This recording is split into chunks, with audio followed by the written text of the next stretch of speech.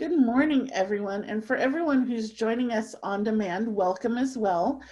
Today we have an exciting webinar. We're going to be talking to David DeVere from Lights there in Portland. David has come down to Earthwise and done our live coffee hours before. So he is now going to be part of our webinar series as well. And he has some really great ways to start talking about learning a little bit about LEDs and then kind of moving into how do we bring LEDs into our buildings at work, both on the inside and even the outside. And so what we thought we'd do is we kind of started with the 5 big questions I get asked a lot in Earthwise, and David's going to go through them. And then thank you so much for folks that are going to watch us on demand who also had additional questions, because at the end of this, if folks have questions, we will go through them, and then we will make sure if you submitted a question to me, that will get answered as well.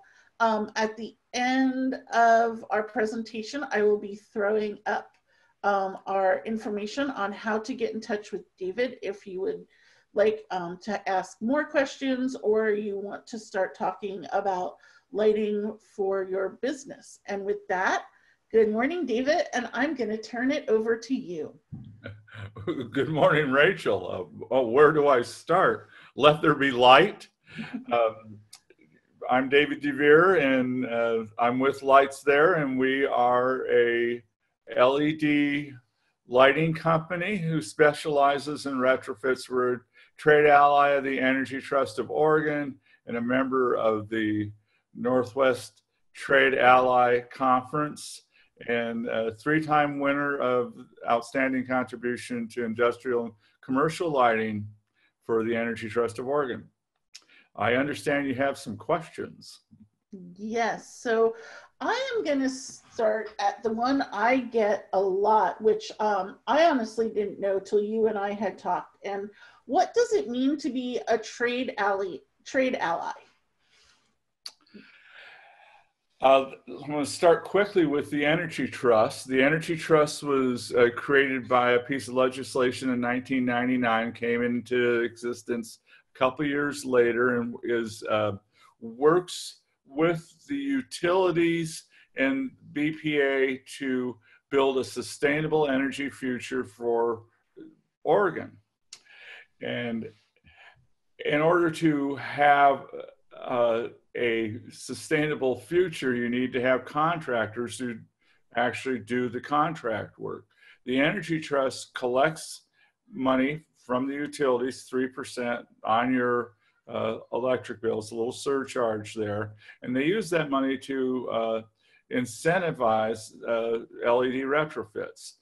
But they're an administrative agency. They don't have any contracting capabilities of their own, so they formed a trade ally network that contractors can apply to be a member of. You have to first do 5 vetted retrofits. And to do a retrofit, you come into the building, you inventory and survey all the lights in the building. We use a spreadsheet that propagates LED replacements, and you achieve certain energy efficiency standards using certain well-vetted and accepted products. And if you do that 5 times successfully, the Energy Trust grants you trade ally, makes you a trade ally network member. And we work with them on all of our projects. The Energy Trust comes with us. We first do the survey, and then the Energy Trust comes back out when we do the confirmation survey, and the Energy Trust comes out at the end to make sure that everything that we had planned to do was done the way we planned to do it. They oversee the project, and they provide the incentives. Actually, the utilities provided the incentives, but the Energy Trust okays the process. Thanks, David. And I think that's one of the things that we talk a lot about in Earthwise, whether it's lighting, sewer, water, even having different recycling things come in. You always want to work with someone, like David said, that's vetted, that's trusted, that really knows exactly what they're doing. It's kind of like being in your own home and, you know, you just get somebody off Craigslist and you don't do your research and things fall apart, as opposed to, you know, looking at people who are contracted and really have been doing this a long time. So it's really important, guys, to pay attention to that trade ally status when you're looking at any of your projects.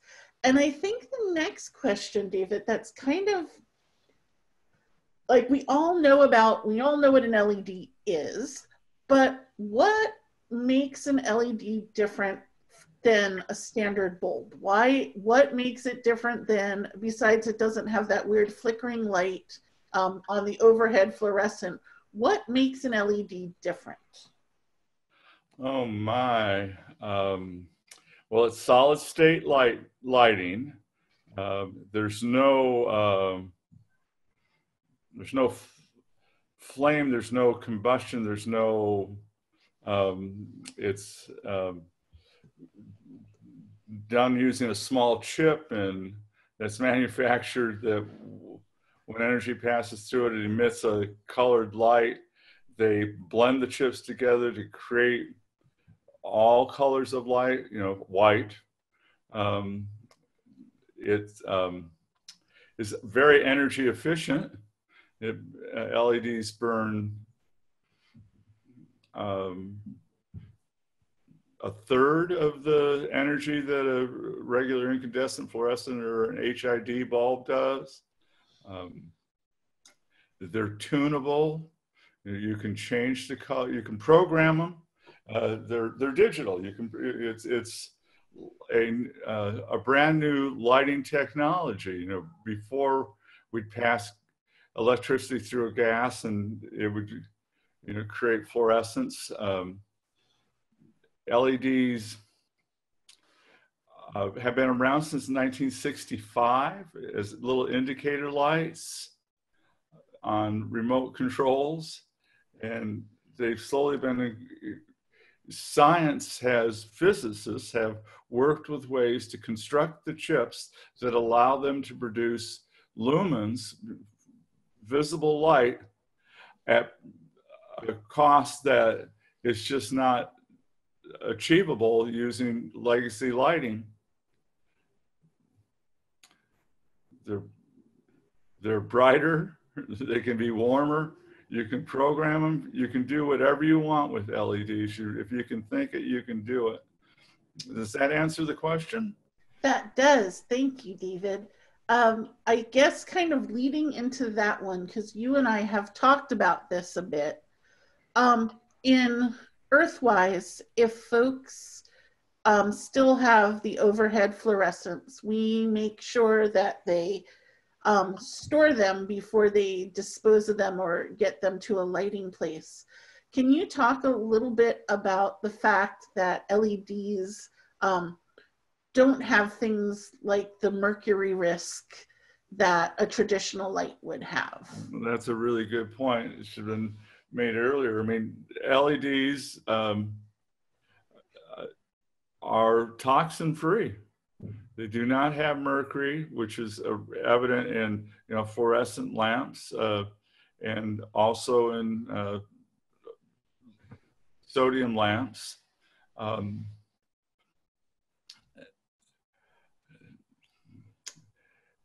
think I'm having I find myself stumped here, Rachel. Help me out. Well, I know for Earthwise, kind of when you and I have talked, is the fact that if you break a traditional overhead fluorescent, there's really a protocol you have to do because of the mercury. Now, if you dropped your LED light, you wouldn't be worried about kind of the same Well, thing. no, they wouldn't break either. Yeah. They're much more durable. They're plastic, so they don't have that, extreme fragility that a fluorescent tube does. And yes, you're right. If you break a fluorescent tube, you have basically a hazmat situation. We have a lot of mercury in the environment. People are notorious for not disposing of them properly, or, and because there's a high awareness that they are a toxic element, folks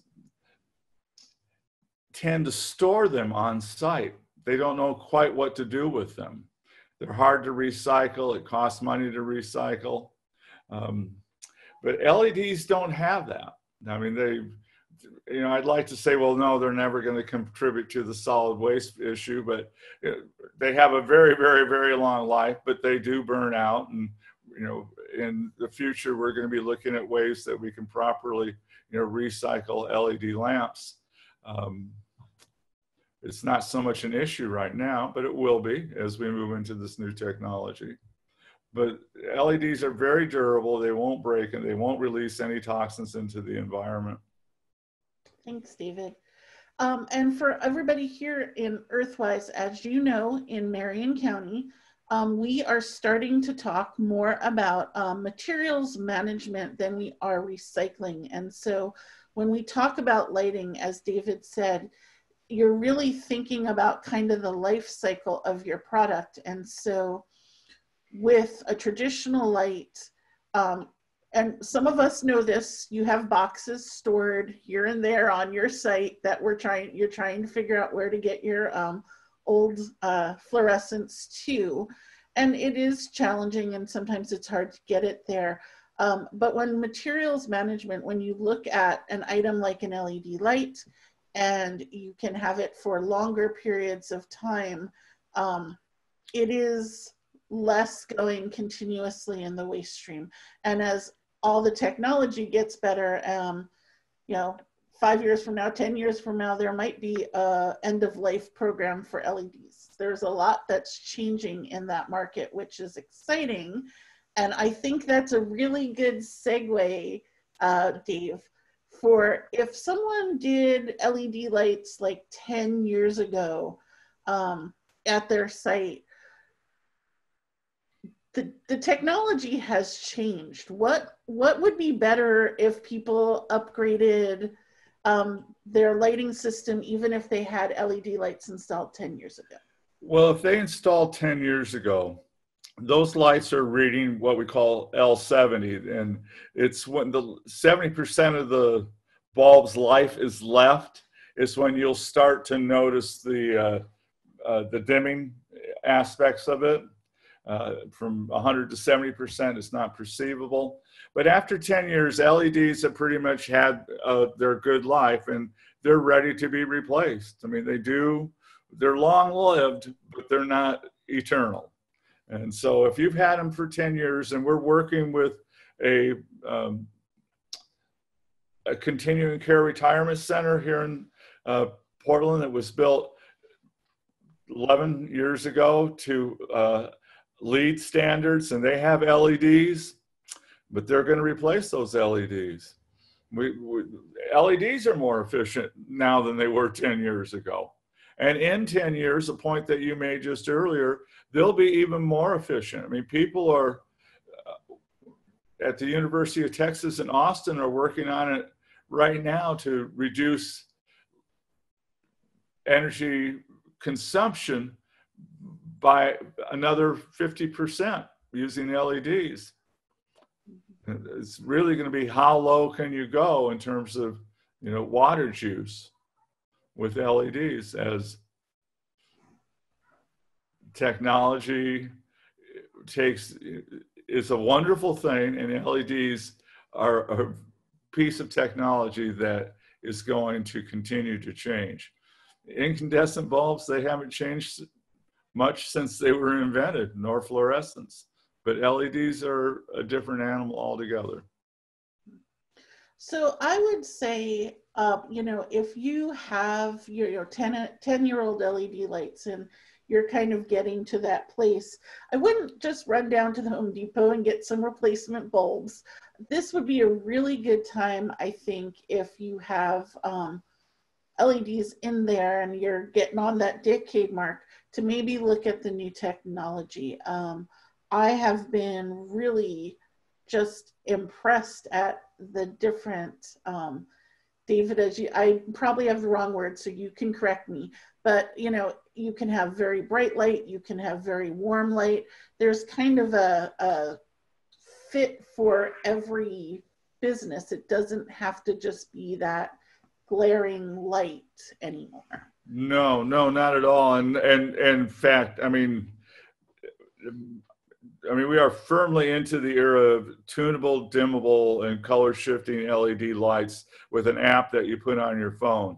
And 5 years ago,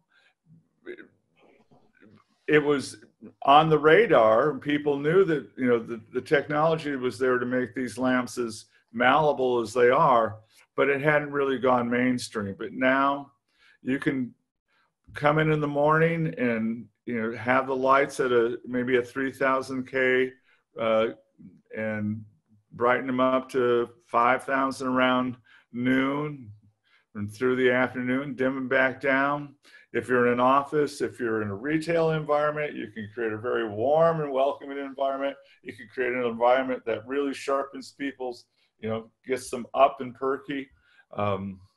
It's called you know, human-centric lighting, and it's because LEDs are spectrally, you know, in terms of their delivery of light, very similar to the sun. They're the same spectral distribution, and so it's light that we're a part. It's a part of our circadian rhythm cycle. And the LEDs entrain it, they nurture it. They don't disrupt it like a fluorescent lamp does. It ends up causing migraine headaches or, you know, that constant flicker. And, you know, when you're under fluorescent, you normally you can kind of tell, particularly if it's a little old, if it's fluorescent light that's been in for a few years, it's flickering pretty bad. So LEDs mimic sunlight. And sunlight is what we've evolved around. Right. And, you know, I always, as I've kind of been learning about this too, David, is I've been really impressed. So for folks that don't know, our riverfront carousel down in Salem at the park, it's a beautiful carousel. They have hand-carved horses, and it's just fun, and it has all these lights, and their bulbs are actually LED. And so this is a very antique looking carousel, but you would never guess that there are LED bulbs in that. And I think, David, if you could talk, because I did have a few questions, so I'll kind of summarize them into one big lump. If you're a restaurant or a boutique and you have an aesthetic, is there a way to give it that look as far as, I guess, the what your lights would be encased in, you know, your light cases, to make it still look like maybe it's vintage or antique, but you could put an LED light in there? You know, Henry Ford, is one of his sayings, I believe, was, if you can think it, you can do it. And LEDs have gotten to that point. If you have a specific need, that light is going to be able to be created. And if you're a restaurant and you are emphasizing ambient lighting, it can be done with controls that will let you fine tune it. You can turn it up when, you know, the day is done and people have got to clean up and get ready for the next one. If you're a retailer and you want people to feel really comfy when they come into the store, you can make that happen. You can have a section in the back where you want to draw people, you make it a little brighter. If you're a warehouse and where production is important, you can have 5,000 K lights that keep the workers on their toes. It's just, again, we can create environments with LED lights that legacy lighting cannot. And we can save you money while doing it. I mean, that's one of the things that we really need to focus on with LEDs is their tremendous, tremendous, tremendous cost saving potentials. We've done, in nearly 6 years, we've done well over 300 retrofits.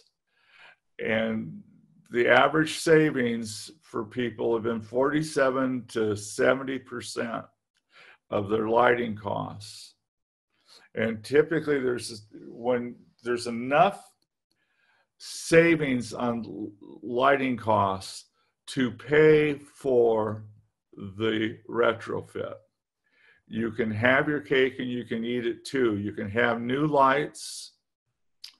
You can have an improved monthly operating income, and the bill for the lighting system will be paid for by the savings. For instance, you're spending $1,000 a month on lighting costs now.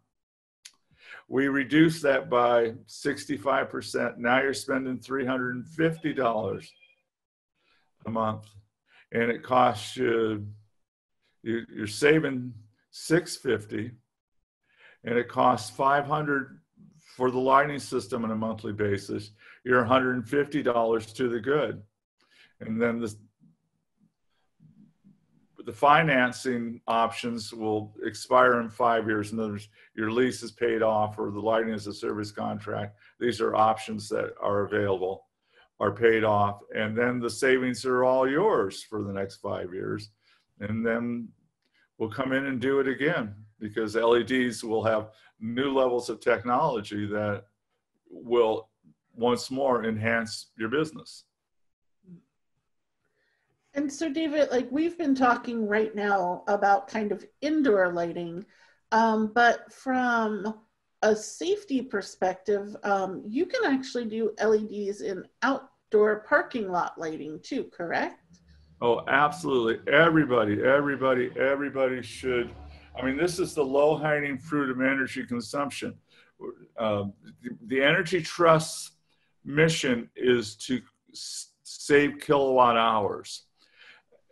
Outdoor lights are almost always legacy lighting, though there's LED retrofits are in new construction includes LEDs, but most of them are 1,000-watt metal halide or 750-watt metal halide, low pressure, high pressure sodium, yellow, orange light. Not very bright, not delivering all that many lumens to the parking lot, shadows and dark spots, and high energy consumption on very antiquated legacy fixtures. And in that situation, with an LED retrofit, you can save 70% of your lighting costs. And you'll have a bright, crisp, clear, no shadows, well illuminated parking lot, or the outside of buildings, or loading decks, or loading docks, any outdoor light. It's what we need to embrace immediately, not only because it's good for our business, and it would be good for participating businesses, the businesses who subscribe to switching, but it will do the world a whole heck of a lot of good. We're in a real pickle. We're in a real genuine climate crisis. It's not make-believe. And I know that the members of Earthwise walk the walk and talk the talk, and they understand this. The parking lot lights, my wish would be that we'd retrofit all of them in the next year. Everybody will save a lot of money, and the earth will breathe a lot easier. Right. And I had kind of had a question about the outdoor lights because I think sometimes when people hear retrofit, you hear really big, long processes.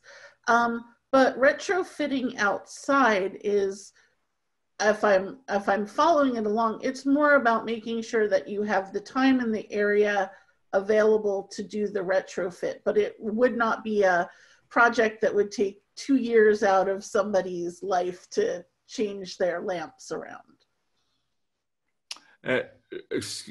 Are you asking about the length of time to do the project? Yeah, I think there's been a few misconceptions that to do a retrofit, it's a very long, drawn out process. Oh, heavens, no. No, it's, I mean, the old time is money concept, but, for instance, if someone said, would you please come and take a look at our property for the purposes of an LED retrofit? We would show up and spend a few hours on the property, depending on size, and go through and very meticulously and methodically map out every light in the building. Well, we have SKUs, of course, and so we just are careful because the path that we set for the first will be the path that was used as we go through the building subsequent times. We make the assessment, we take our information back, we plug it into a spreadsheet, and that spreadsheet automatically will populate an LED replacement. Then we've entered the hours of operation into the spreadsheet, and the end result is a LED replacement bulb for the existing legacy lamp. We have what was the original wattage, which we know when we're making our initial survey. We know what the wattage on the replacement lamp is. You'll have reduced wattage, which means reduced costs. And we present that information in terms of, we express it largely in an ROI, and you can expect that your return on the investment on an LED project will, in a parking lot, it'd be less than 2 years. And then in a regular, up to 5 years in a business, 3 is not uncommon. I mean, LEDs are so energy efficient, they pay for themselves quite quickly. That's why it makes sense to do it. Right. And I'm going to actually have you talk a little bit about, because I couldn't even know where to start. You at Lights there have a program, and I kind of call it renting the lights. And that's not, it is, but it's not. And I know that that has happened in European countries, and you guys have kind of taken that whole, how people can get started and do that. So I was wondering if you can, I mean, most people are comfortable with traditional financing, but this is a little different kind of program, and I was hoping you could share it a little bit. Well, it's called Lighting as a Service. And think of a copier. Lots of copy machines are in offices and businesses on a service contract. And that's essentially what this is. So this is no money out of pocket to the owner of the property, or there's just no money out of pocket. We come in, we do our survey, we do our assessment, we produce the document that I mentioned earlier that delineates the savings. And if the client chooses to go forward, we work with a equity partner, Essentium Capital, and they provide the money for the retrofit. The client has the savings of our earlier example. We were saving $650 a month on a $1,000 lighting bill. And the lighting as a service contract will have a monthly fee of, for purposes of example, $500. So you're saving $650.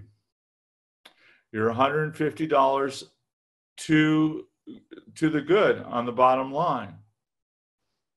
You've saved $650 off to your electric bill. You've reallocated the funds, $500 to pay for the service contract and $150 to put back into your business.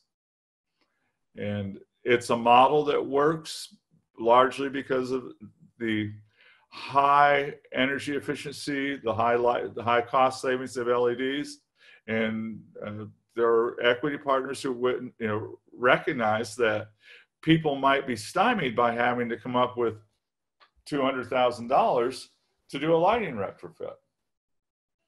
But here they can have $150 to the month to the good, and then there is a energy trust incentive check that is also a part of the process, and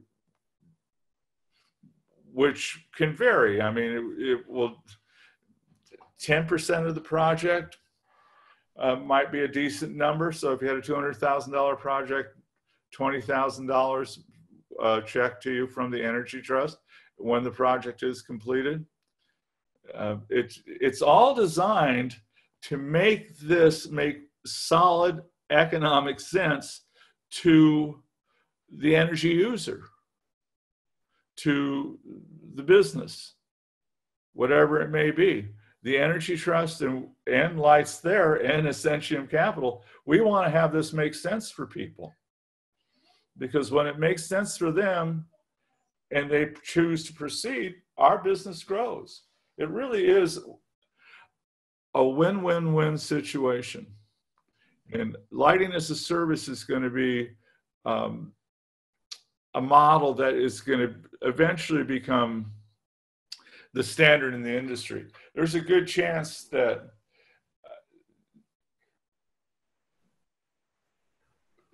LED will change at such a pace that in another 10 years it will make sense. It will make sense to go ahead and do it again. There'll be new information carrying capabilities of LEDs. There'll be network. They'll be able to talk to each other, basically. As a customer moves through the store, the lights can shift and change. Or someone in a warehouse, and as they move away from a corner, the lights will automatically dim. And they move back, they'll come back up. They can track inventory.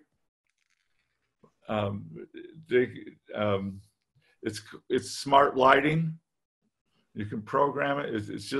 It's like any other smart technology. It's malleable, and you can make it do what it is that you wish for it to do. Thank you, David.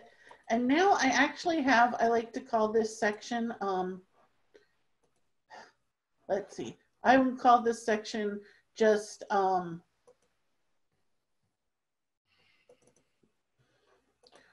it's for people who kind of just have maybe questions that are a little bit different or specific. So I'm going to throw them out there. Okay. We probably can't stump David very much because he is really, really knowledgeable about lights and LED lights. So one of the questions I have is, for a warehouse, are LEDs sensitive to extreme heats or cold? Rachel, I'm not sure that we're a warehouse. Are LEDs sensitive? Are they susceptible to cold or heat? Does the cold or heat kind of mess with them? They have a very wide range of operating temperatures. And if, again, this is early on in the LED revolution, and we'll say since 2000 when they started to go mainstream, there was more of an issue. But technology, whenever problems have been identified, the scientists have gone to work to try to Celsius, but they're typically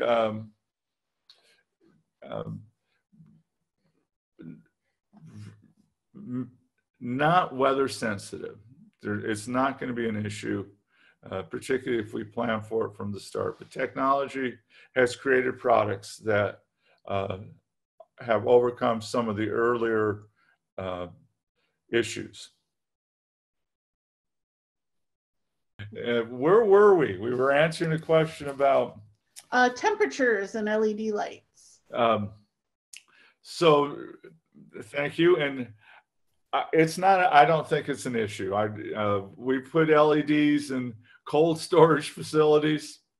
You got to, again, LEDs, every lamp in America, every single lamp in America and in the world, for the most part, will be an LED in the next 10 years. And there will be no application, not one, that LEDs won't be able to resolve in a far more efficient and better illumination manner than legacy lighting. It's just that simple. Right. Now, one of the things that we talked about is people can do, like brighter lights or warmer lights, mood lighting. One of the questions I had was if you had a building that was multi-purpose, so offices, meeting rooms, warehouse, each zone could kind of be custom fit to its own lighting need, correct? It's not a like one size fits all. Would you just give me the last part of that again one more time? You got a multi-use building. Mm-hmm.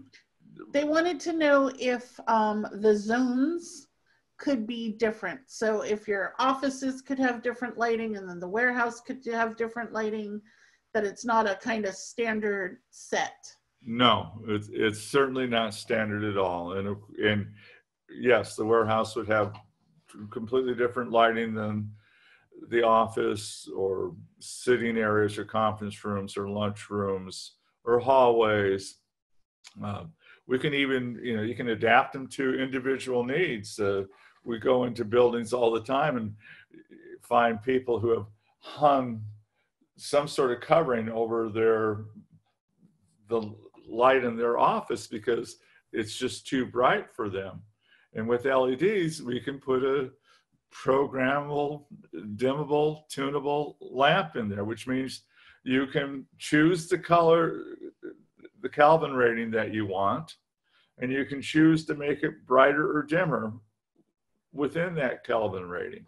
You can have an orange light, you can have a bright white light, you can have a bright white light that's dimmed down by 50%, or a warm orange that's brightened up. It's all on an app that's on your phone that you can switch, you can switch it as your mood changes. Right. You can create your own environment in your office. And warehouses, well, they're always a bright facility. Okay, thank you. The other question, I actually got several of these, kind of the same question.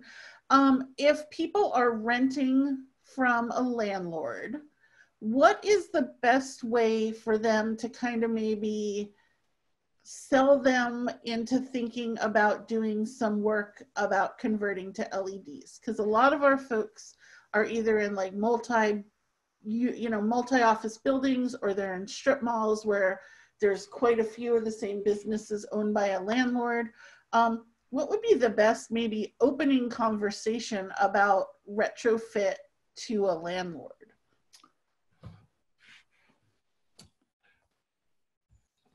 It largely probably depends upon who's responsible for the electric bill. If it's the landlord, then and you're paying a fixed fee in your least, it could be, do they want to save any money? It could be used as, you could approach them saying that you want to make your own business more efficient, and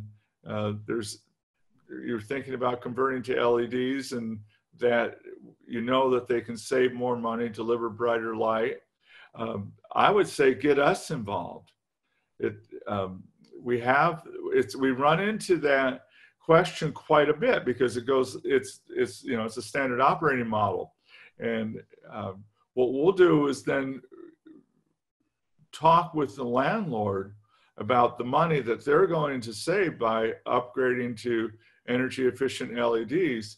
It's when people go out looking for a space now, they'll often want LEDs. Landlords know that it increases the value of their property, increases the value of their rentals when they switch to LEDs. It always boils down pretty much to the fact that LEDs save money. Why would you not use them? For the landlord, we can do the same type. If they're a large property holder, then they should use lighting as a service to retrofit all the properties so their tenants are happier.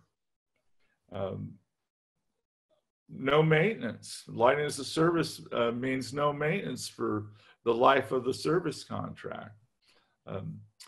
Landlords understand economics very well, and I believe that we could show them in any situation that it would behoove them to retrofit their properties with LED lamps, because they'll have happier tenants. They'll themselves will have an increased operating income. Really, why not do it? It only makes sense to switch. Right. And then I have one last question for you. And this is kind of more around the construction industry. And so they were wondering about LEDs in things like if you go to a job site and you have a job trailer, can that be fitted with LEDs? Can things like their road lighting that they use at night, can those big lanterns or big lamps be retrofitted with LEDs for safety? Are there things that in the construction industry where they're sometimes a little more mobile, the question is, are there ways to kind of retrofit their equipment, not a building? Well, absolutely, there are. And this is a new one. I can't say that we've had any experience with this particular application, but I know that when large buildings go in and the construction firms bring in their temporary office structures, I mean, certainly, you can just add LED, take your fluorescent bulbs out and put LED lamps in.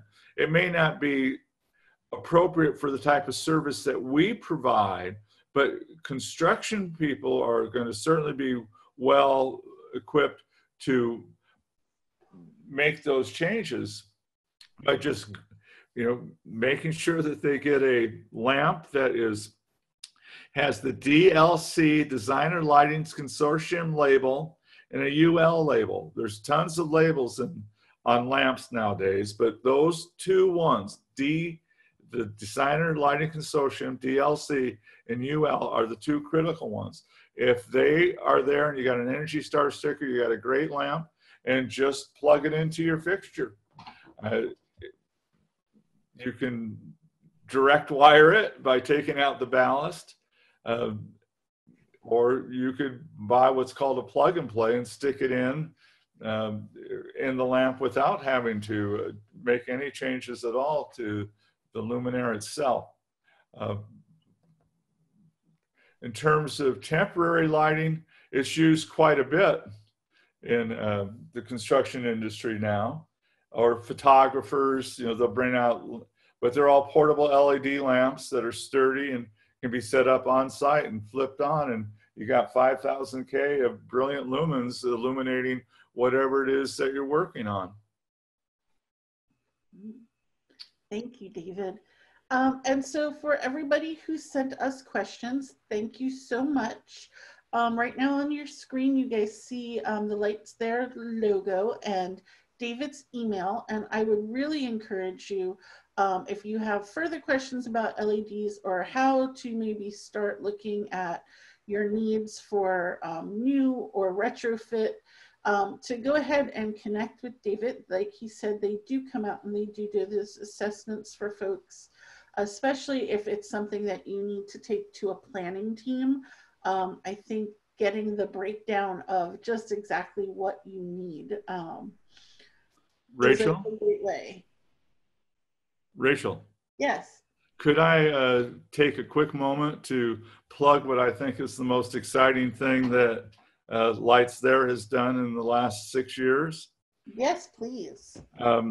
Well, we've talked a fair amount about LED lamps and lights today, and just as you get comfortable, it starts to come to an end. But I want to quickly plug our COVID-19 eradicating lamp. LED, let me back up. Ultraviolet light, which is light that is beyond violet. Violet's the last color that we can perceive, and it's 400 nanometers down to 200 nanometers. It has well-known, well-documented virus and bacterial fungi eliminating capabilities. It was in 1903, ultraviolet light, Dr. Friesen, Dr. Lysen Friesen, I believe was his name, was able to eradicate, cure lupus using LED light and won a prize for Nobel Prize in medicine. That technology has been employed by hospitals. The US government used it to fight TB, and Philadelphia schools used it to control measles and chickenpox in the 1930s and 40s.